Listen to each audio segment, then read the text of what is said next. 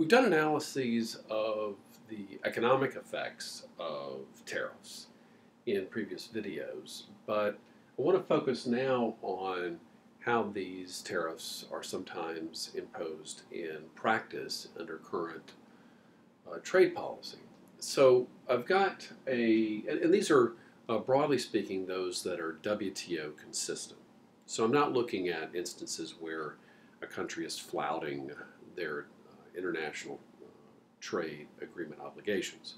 So here are 5 of the typical ways in which countries can sometimes raise their tariffs in the modern economies.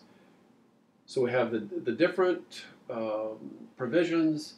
I'm going to talk about the criteria where the WTO allows these to be imposed, and also whether or not the tariffs have to be imposed on an MFN basis. That is to say, tariffs that have to be increased on all sources of the imported products, or whether it can be targeted to particular countries.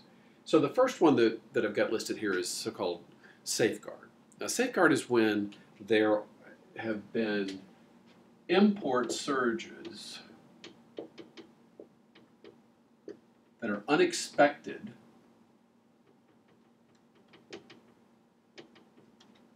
or as a consequence of unforeseen developments by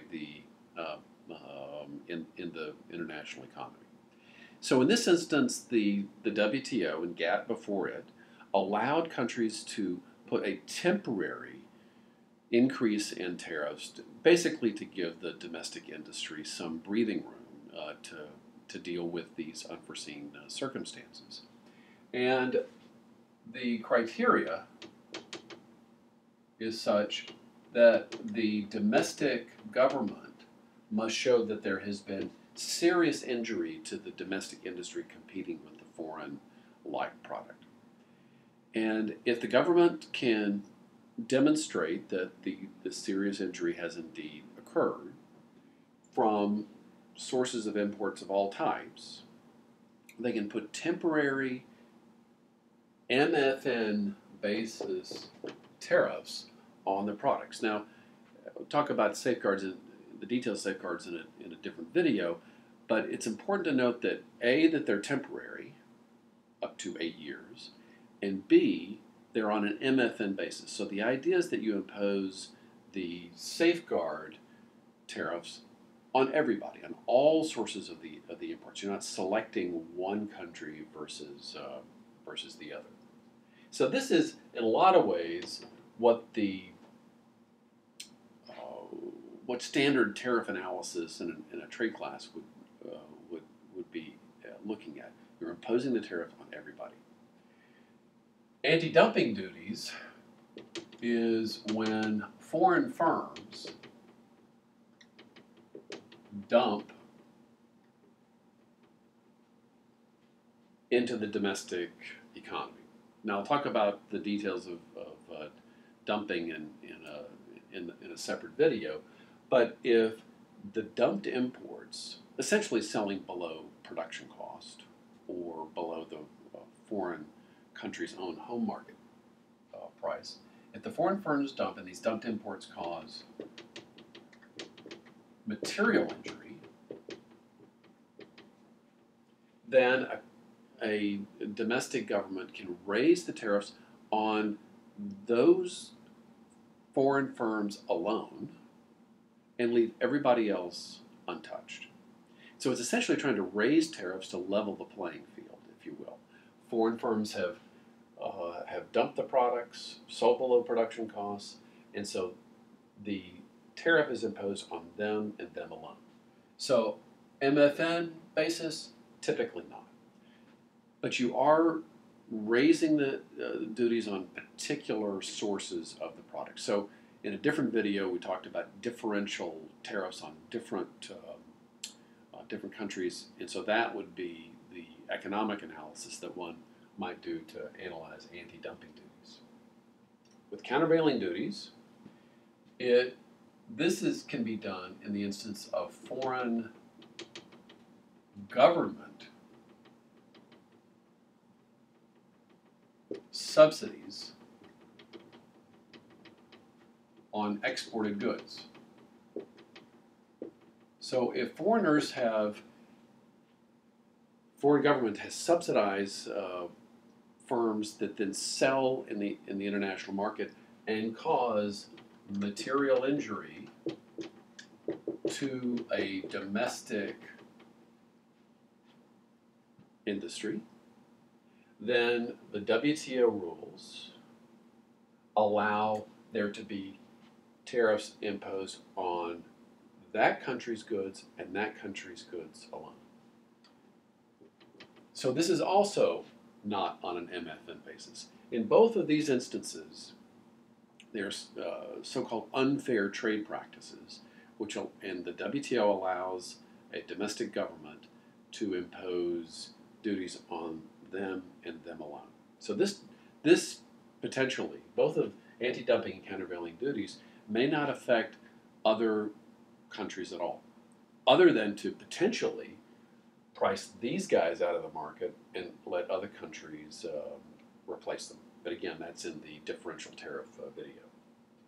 There are also various general exceptions. Now this is also will be part of a separate video. But if there are health issues, say some foreign product has salmonella, so chicken products have salmonella, or there's some problem that causes potential damage to domestic agricultural products. Mediterranean fruit fly was an example in the United States some years back, where foreign, especially European citrus fruit was not allowed into the United States because there was a pest inside it.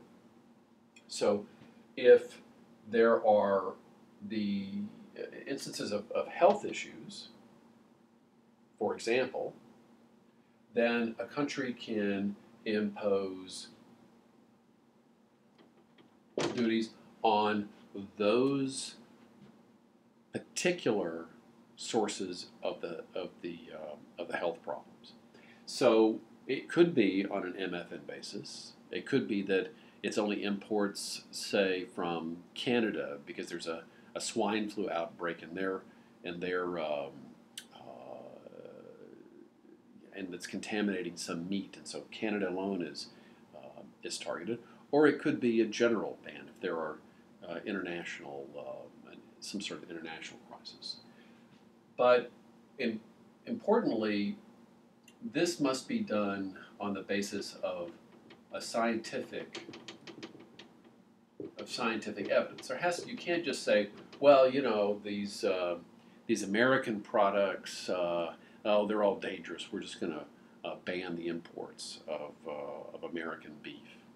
There needs to be some sort of health basis for that, or scientific basis for that imposition. The other, and this is particularly relevant in developing countries, that can sometimes have their applied tariff, the tariff that they have in place, below that rate which has been negotiated in multilateral trade agreements. So let's say that Argentina has a bound rate for automobiles of, say, 30%. So that's what they've negotiated at the WTO. But they have decided on their own to unilaterally lower their tariffs to, say, 15%.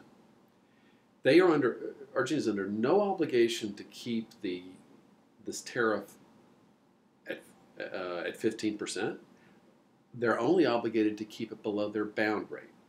So a country that has what's called a tariff overhang, that is to say when the applied tariff rate is below the bound rate, where the tariff in practice is below the international commitments, there are no restrictions on a country's ability to raise the tariffs up to that level. Now, I said that this was more relevant for developing countries. It's because, for example, in the United States, almost all of our applied tariff rates are essentially our bound tariff rates. So there's really very little overhang. So we don't really have much wiggle room. Whereas many developing countries have been very reticent to lower their bound rate so that they can have this ability to raise tariffs if for some reason they feel like they need to do so. However, there still are obligations under the WTO system. Those applied rates can be increased to the bound rates, but they do have to be done on an MFN basis. You can't raise tariffs only on some and not on others. Now, one other instance that I don't have analyzed here is in the instance of a WTO dispute settlement process. If you recall from that video, if a country loses a WTO dispute, it's expected to change its policy. If it doesn't change that policy, then the WTO can say to the petitioning government who's won the case, since the losing government has not changed its policy, you are allowed to impose duties on that country and that country alone. So that would be a case of a non-MFN basis done because of the policies of the government that has lost the case. But again, that would not be done on an MFN basis, but instead very much applied to one country and one country alone.